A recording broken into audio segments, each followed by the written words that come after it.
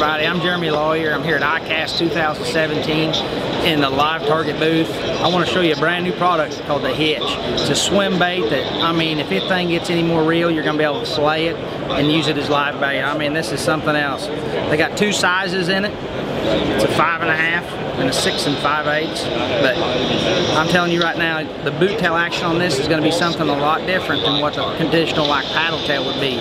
You know, a shiner or a hitch or anything like that, when it's running around, you know, it's not doing a lot of action. They've got this little shimmy and that tail. I mean, look how soft that is. It doesn't take any movement to move it.